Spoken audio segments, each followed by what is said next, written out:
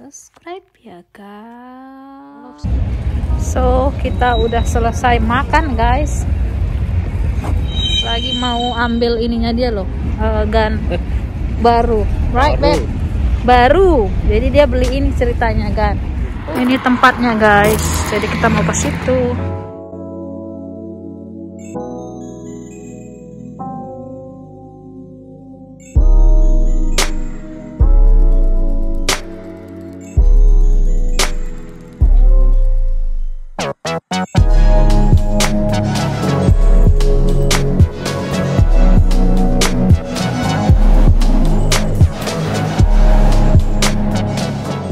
So guys, jadi senjata api ini tuh suamiku belinya di online, bukan di toko ini. Tapi kan di Amerika ini wajib banget tuh beli senjata api, nggak boleh kirim langsung ke rumah, tapi harus di toko gun store kayak begini, karena perlu yang namanya background check sama dicatat kepemilikan senjata apinya gitu.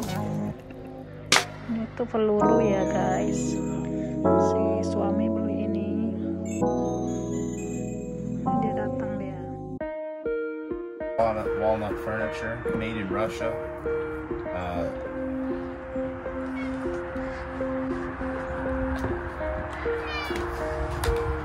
It's called Mullet Rusi Vepr 243 caliber 243.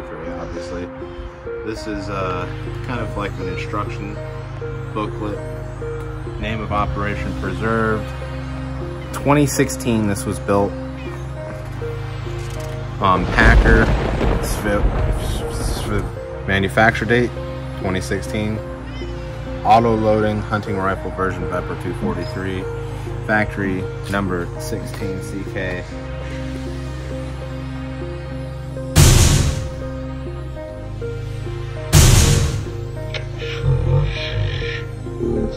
This is authentication, basically, that it was built properly. So, maaf nih kucing-kucingnya. There's kind of this waxy paper on it. It came with 2 box mags, each 7 rounds only, maybe 10. Really try hard enough. And the gun weighs, I think they said 13 pounds. But yeah, it's called a Vepr 243. This is just a cap to protect this. That comes off. Oh, it's cool, baby. It's cool. It needs a sling. Also, eventually I want to get a side-mounted scope. It's not that loud, right? Safety. Yeah, it's probably very loud. Oh, really? Yeah. I thought it's not loud, but... It has... Everything's thick on it. The walnut furniture. There's a little bit of damage on the walnut furniture. But that's just what makes it authentic. Stamps made in Russia. Good hammer, lasts forever. Also, it has the year date of manufacture. Oh my gosh. Has a good pattern. Also, that thing I got, remember, that slides over. I want to see if it fit on this, and then I can just rack it. Accessories, right? Yeah. Standard AK sights, which is going to change. It has a mount right here to mount the scope on. It has a braided trigger. You see the coils in there? Yeah. Braided trigger. I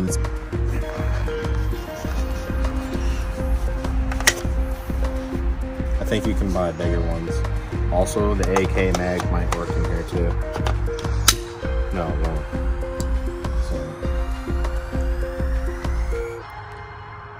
So excited. So excited, but boom, boom, boom. I could go boom, boom, boom. Nah, don't boom, boom, boom my chicken. They need a life. It's, I can hunt with it legally. 7-round mag capacity. So the 243 mag. Now, I want this caliber because you can find it.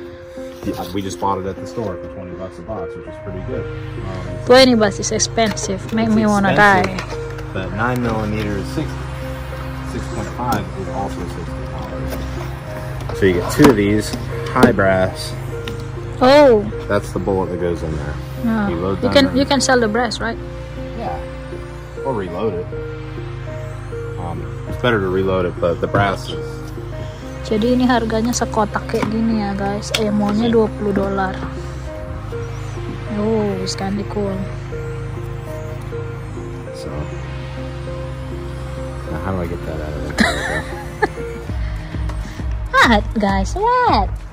You guys helping my husband unboxing? No? You helping my husband unboxing? Yeah, come on So here. another thing that's nice about this rental, it's $1,000, all right? But a couple years, especially depending on how our government wants to treat guns, that'll be worth a fortune, a couple thousand, Wow. a couple of years. Yes. Wow. Jadi dia bilang dia beli ini tuh $1.000 kan dia beli. Nanti beberapa tahun ke depan itu harganya bisa naik. Kita lihat ya. Karena mereka udah nggak produksi ini lagi, senjata api ini lagi. It's a good trigger. Everything's working. Okay. All right. So now let's go. We gotta go. The cat say, "Meh." Jadi ini dia semuanya ya guys. Aku mau ke atas dulu.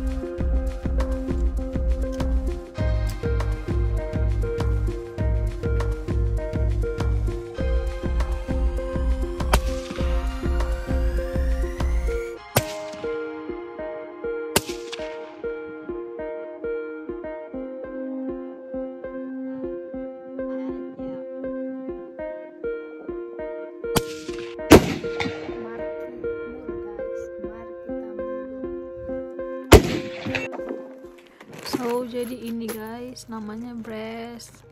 Kalau di sini tuh bisa dijual. Jadi aku mulung aja. Kadang orang tuh ya sampah-sampahnya kayak gini mereka nggak buang ya. Jadi dibiarin aja padahal kan harusnya dibuang ya. Jadi aku pulungin aja guys yang kuning-kuning kayak gini. Ini lumayan loh harganya. Per pound itu 1 pound dia harganya tergantung kurs. Jadi kayak beda-beda gitu loh. Ini guys dia warnanya harus kayak emas gitu. Itu kalau dijual mahal guys.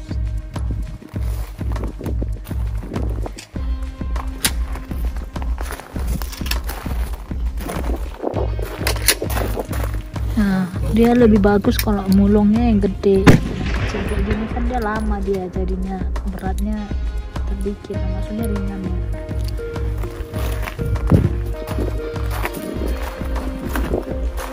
Masukin ke situ kasih pulungan, pulung. Di sini banyak cuman dia kecil-kecil. Aku malas kecil-kecil. Ini kecil-kecil. Aku tuh sukanya kalau gede-gede dia. Kalau warnanya kayak abu-abu kayak gitu nggak usah diambil, nggak laku.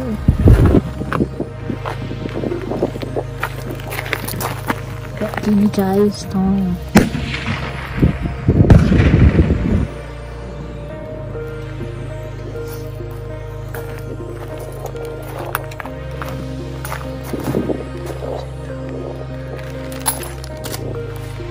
Lagi si bapak bosnya ya.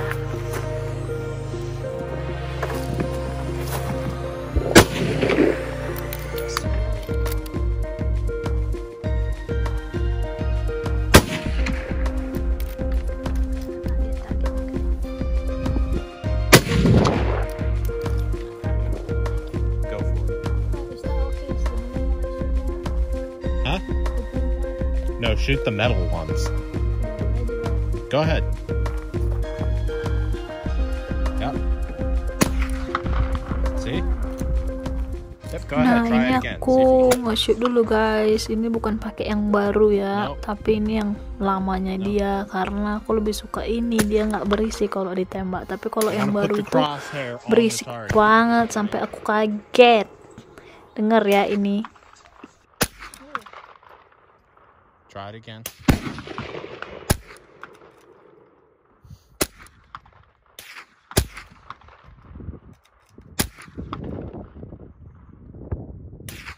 Seru guys kalau nembakin yang ini, karena nggak bikin aku kaget.